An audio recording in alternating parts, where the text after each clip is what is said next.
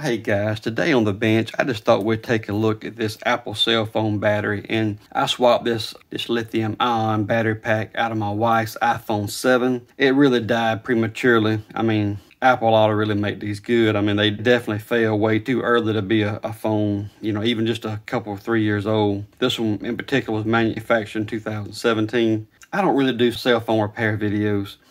There's so many people out there that do it, and people like Jerry Rigg do such a really good job of explaining and doing that.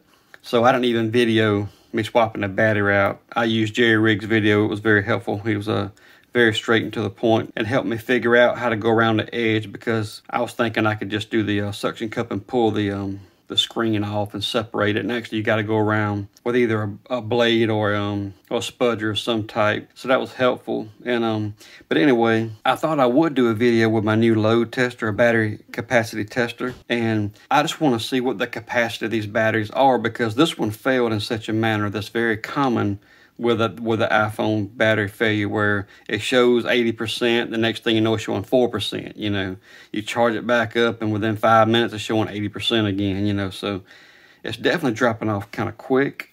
So I just thought, hey, we'll test it out. So I have fully charged this thing, and there we go, 4.2 volts. I just got it polarity backwards, but we at 4.2 volts, and it sure would be easy if we could get a better connection on there, right, to load test with. And of course we can. We peel this little end off, and we should have some black tape on here, and we do.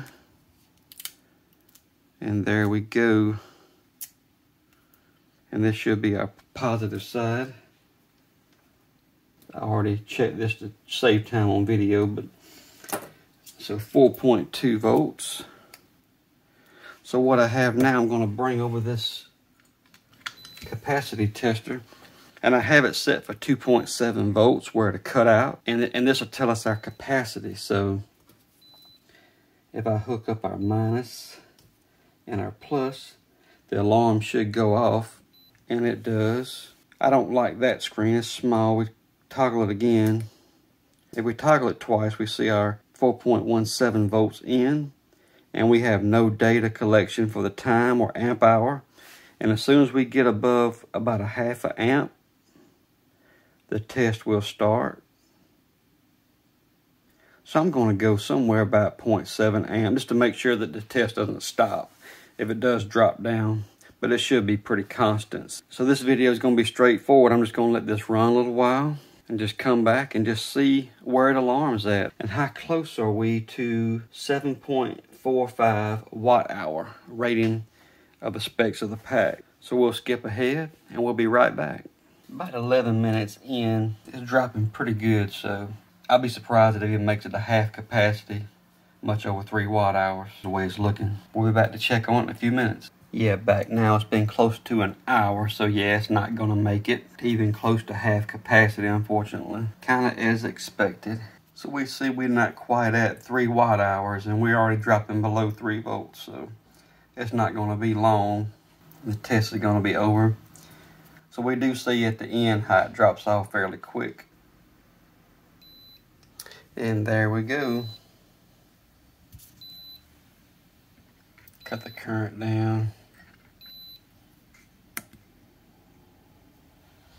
You see how it bounced back really, really quick. The battery's not warm and it's not swollen, as you can see. It's not a swole pack. So I just thought it'd be interesting to do a quick test on it.